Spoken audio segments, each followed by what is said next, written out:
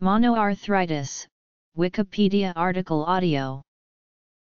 Monoarthritis is inflammation of one joint at a time. It is usually caused by trauma, infection, or crystalline arthritis. Causes: septic arthritis, gout, pseudogout, osteoarthritis, psoriatic arthritis. Diagnosis. Treatment. Septic arthritis is due to a bacterial infection to the joint.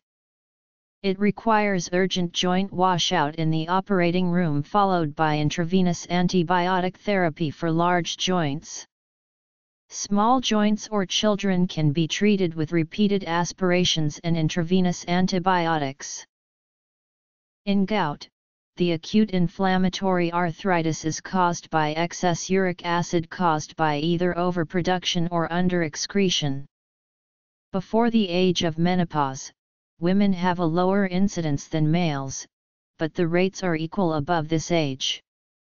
Gout can cause mono or polyarthritis, but usually results in monoarthritis first. When monoarthritis is caused by pseudogout, the inflammation usually lasts days to weeks, and involves the knees in half of all attacks. Like gout, attacks can occur spontaneously or with physical trauma or metabolic stress. Patients may feel well in between pseudogout attacks, and 5% present with pseudorheumatoid symptoms. Osteoarthritis is a degenerative disease commonly involving the knees and hips.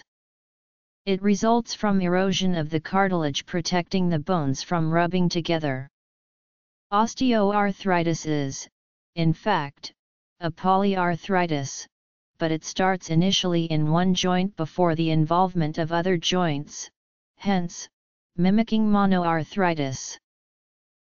Occurs in 5 to 10% of patients who have psoriasis. Classic presentation involves the dip.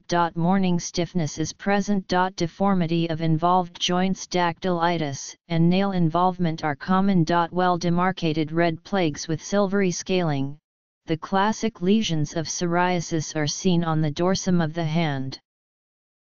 When faced with monoarthritis, one of the main decisions to make is whether to perform a joint aspirate by inserting a needle into the affected joint and removing some fluid for microscopic analysis. This decision is largely taken on inflammatory markers in blood tests, fever, and the clinical picture. The main use of aspiration is to detect bacteria and neutrophil granulocytes and crystals.